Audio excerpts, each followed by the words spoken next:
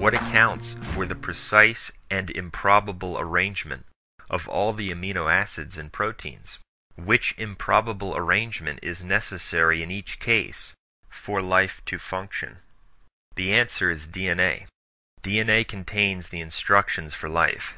DNA actually contains information and a code. As the founder of Microsoft, Bill Gates, remarked, human DNA is like a computer program, but far, far more advanced than any software ever created. Perhaps you've heard something like that before. But what does it mean? DNA, which stands for deoxyribonucleic acid, contains the genetic instructions for the development and function of all known living organisms.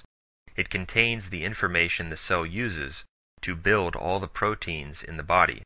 And, as it was covered earlier, proteins are necessary for life to function. DNA is a molecule that's found within the cell. It has a captivating double helix structure. It looks like a twisted ladder. DNA is packed and stacked on an amazingly small scale within chromosomes in the cell. A human being has 23 pairs of chromosomes, which contain DNA, for a total of 46. DNA is so small that 6 feet of DNA can fit into the nucleus of each cell in our body. To get an idea of how small one nucleus is, 10,000 nuclei could fit on the tip of a needle. That means that when we're talking about DNA and the information it contains, we're talking about an intricacy of function and sophistication on a breathtakingly minute scale. So exactly how does DNA contain and express information? How does it transmit the information necessary to build proteins? What does all of that mean? That's what we need to discuss. In this picture, you can see that the double helix structure of the DNA molecule looks like a ladder that has been twisted. The genetic key to DNA is found in the steps of the staircase, if you will, the nitrogen-containing bases. Each segment of DNA contains a sugar, a phosphate group, and a base. Together they form what's called a nucleotide. It's the DNA bases, the steps of the ladder, if you will, on which we must focus.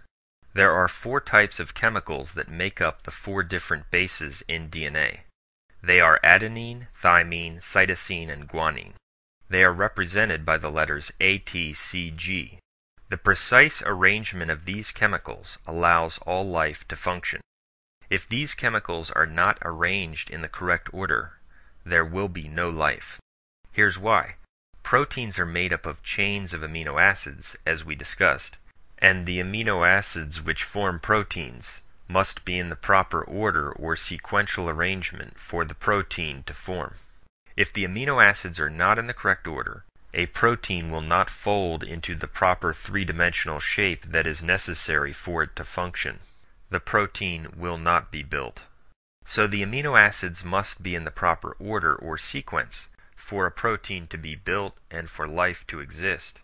It has also been discovered that the highly improbable order of amino acids in chains, which is necessary for life to function, comes from a prior specific order or sequential arrangement of the bases in DNA, the chemicals on the steps of the DNA ladder. In other words, if the chemical bases in DNA, A, T, C, and G, which run up and down the DNA molecule, are not in the proper order, then amino acids will not link up in the proper sequence, and proteins will not be built. By the early 1960s, scientists had developed many techniques for studying the effects of changes in DNA sequences on proteins. These techniques enabled scientists to establish a definitive link between base sequences in DNA and the sequences of amino acids. Experiments using such techniques eventually revealed a set of correspondences between specific groups of bases and individual amino acids. These correspondences came to be called the genetic code. Here's how it works.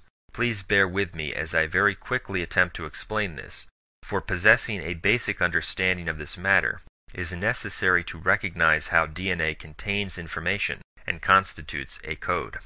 In DNA, you have the double-stranded structure of the molecule, as we saw. Now suppose that running up one strand, you have the bases A, C, T, G, In other words, adenine, cytosine, thymine, and then guanine. Well, in DNA, the chemical A, or adenine, always pairs with T, thymine, and C, cytosine, always pairs with G, guanine. That means that when you have the order or arrangement of ACTG, for example, on one strand, right across from it on the other strand of the double helix, running in the other direction, you will have TGAC, because adenine is always across from thymine, and guanine is always across from cytosine. The chemical bases in DNA come in many different orders, but in whatever order you have, adenine is always paired with thymine, and guanine with cytosine. Now, the formation of a protein involves a process called transcription. During this process, the DNA molecule, which has a double-stranded structure, is unzipped. The two strands are separated. In this image, you can see the dotted lines, which show the hydrogen bonds between adenine and thymine. In DNA transcription, the hydrogen bonds are broken, allowing the double helix to unzip. By the way, when DNA is unzipped and the two strands are separated, a protein is necessary to unzip it. But proteins are only formed from DNA. This demonstrates that both proteins and DNA must have existed simultaneously from the beginning.